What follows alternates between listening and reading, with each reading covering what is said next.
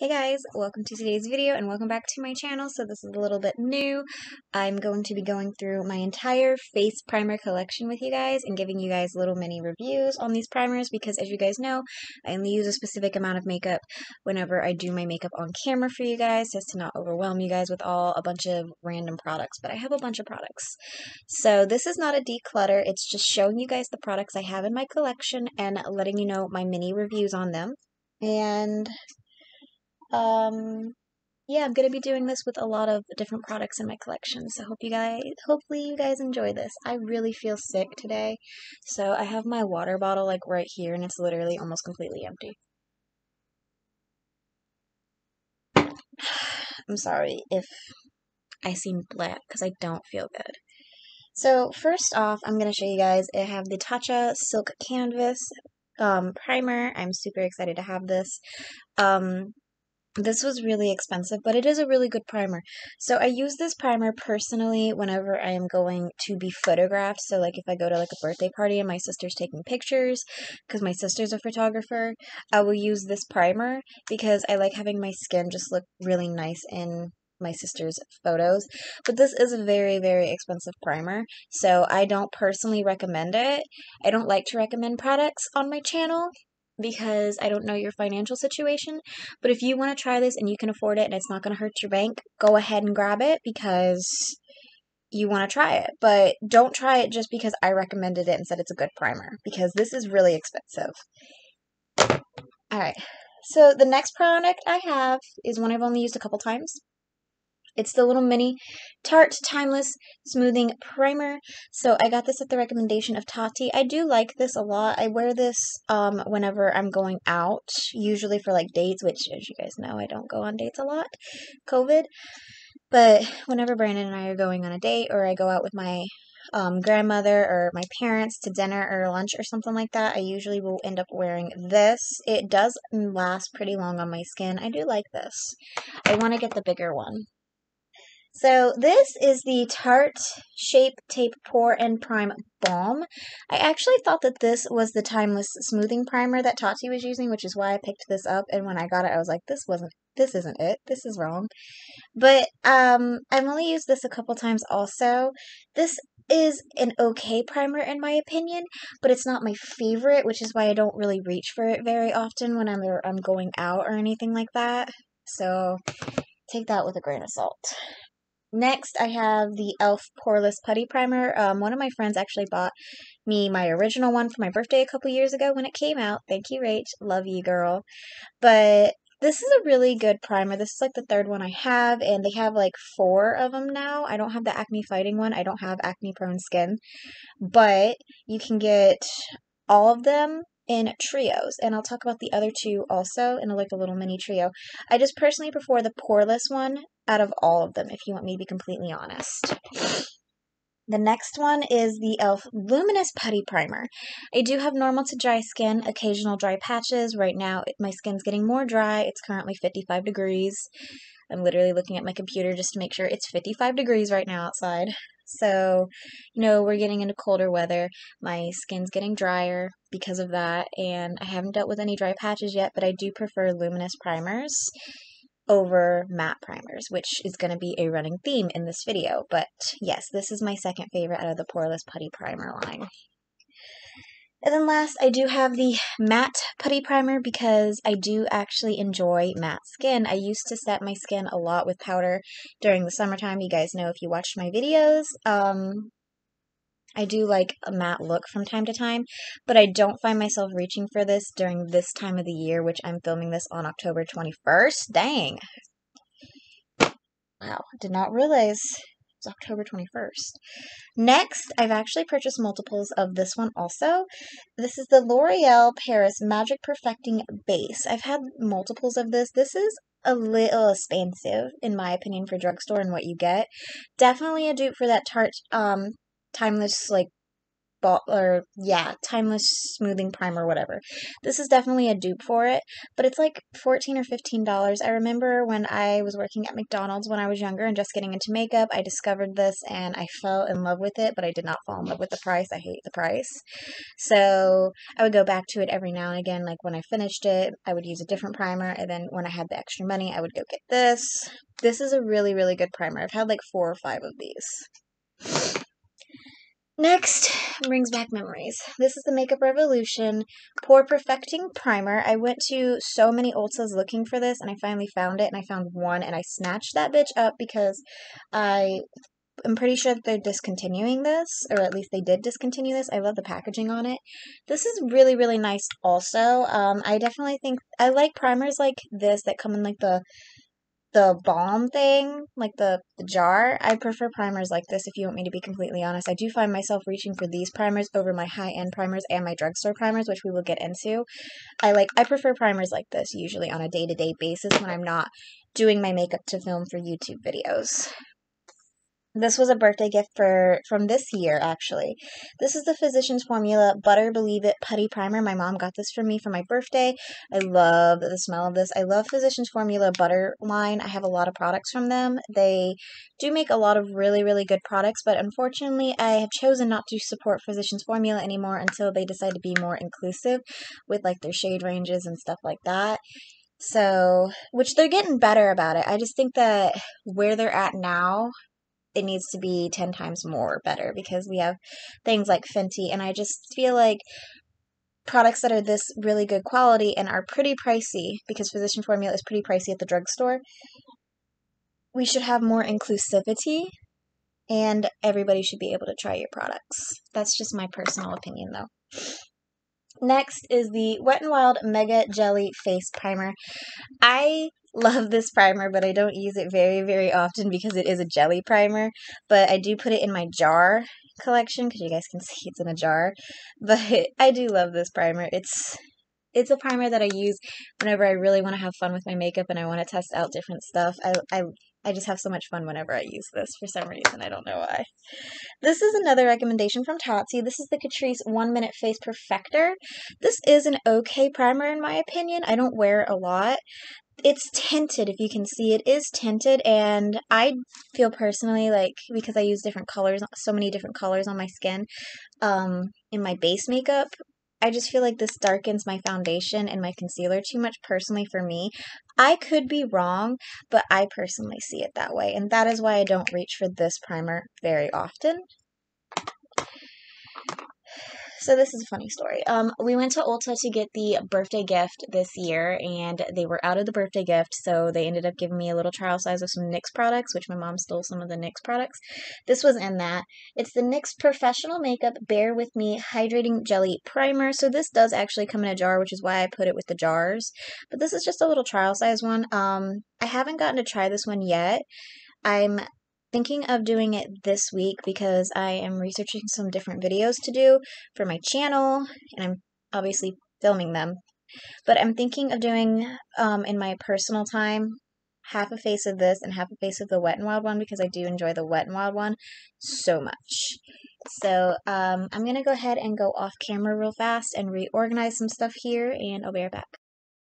Okay, I'm back. So I like to have my primers organized in a specific way, and I put my high-end primers next to my jar primers because I reach for the jar primers the most, but I really do enjoy my high-end primers. So I have all 3 of the Fenty Beauty primers, of course, and I always put the original, which is this one. This is the Pro Filter Instant Retouch Primer. I always put this one first because I do love the original formula of this. I don't think that it's too matte on my skin. I just really have to prep it.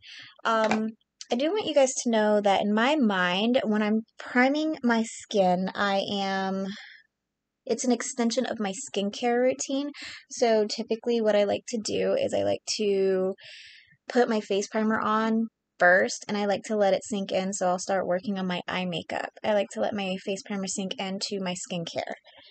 So the next one is the Fenty Beauty Soft Silk Pro Filter Hydrating Primer. I do enjoy this one also. I enjoy this one a lot more than this one. This is the True Matte Pro Filter, of course.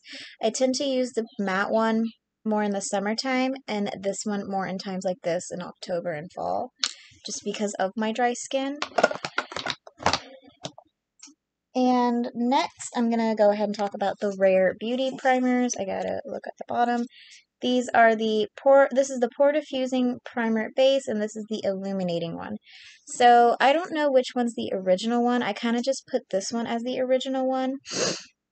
I do sometimes have bad pores, so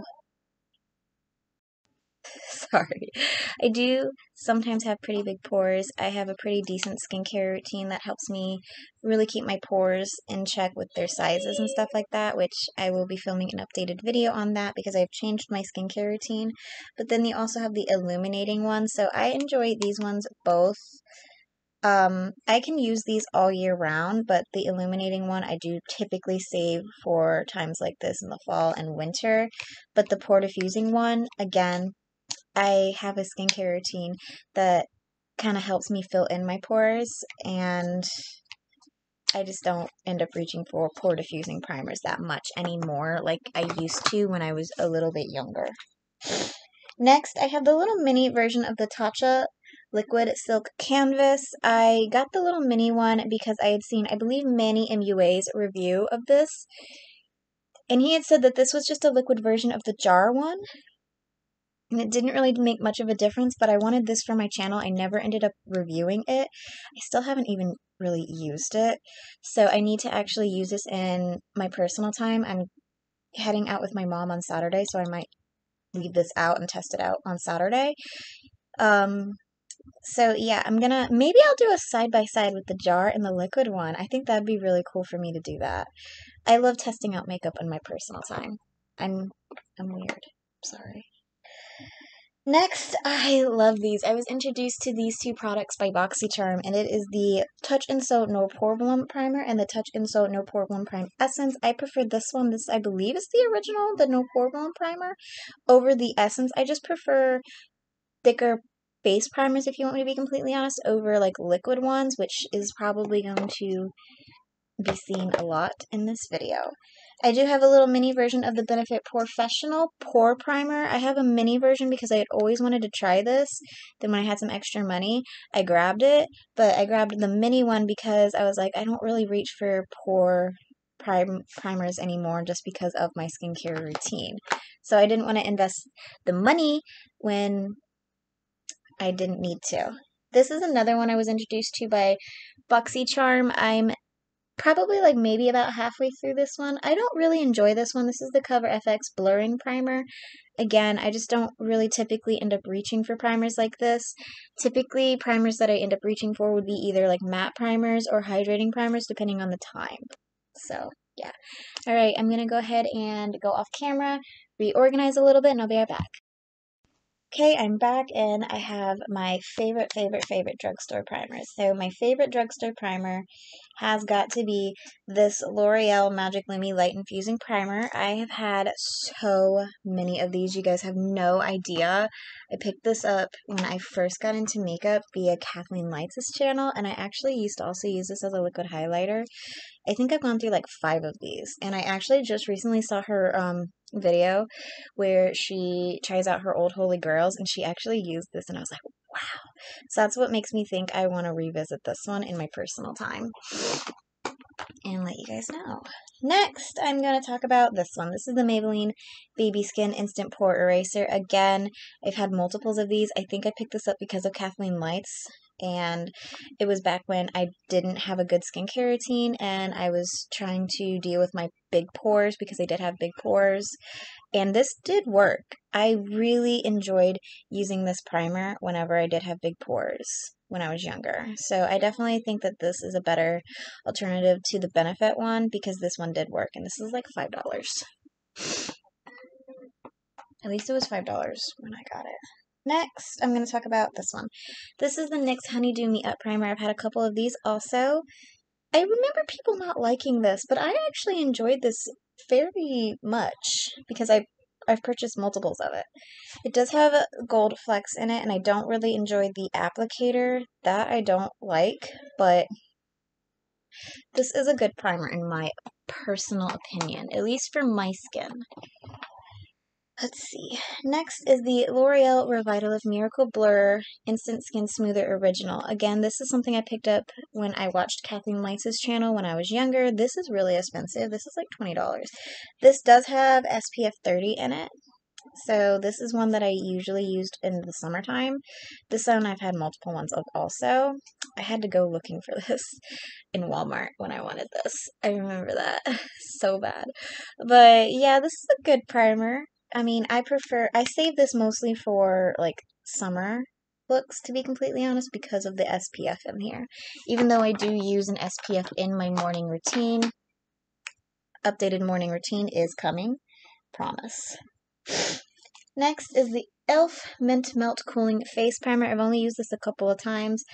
It does have like a tint to it, so that's why I don't really use this very, very much, because I think that it messes with my base makeup, and I'm not about that.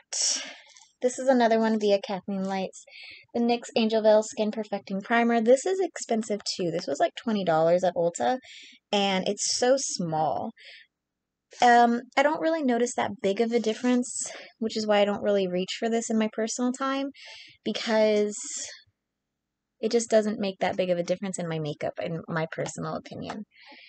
Next is another newer one. This is the NYX Marshmallow Primer. I got this because of like the marshmallow thing, and I also got the marshmallow sponge. I think that it's super cute, but again, this is just another one that I just don't think makes a difference in my skin.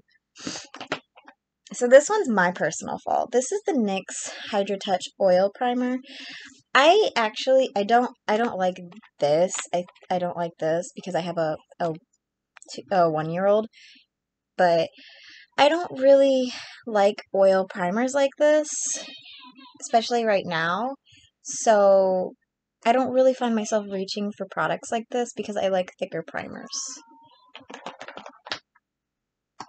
Trying to keep everything organized. All right, give me 1 second. I'll be right back because I'm going to go off camera and take care of some stuff.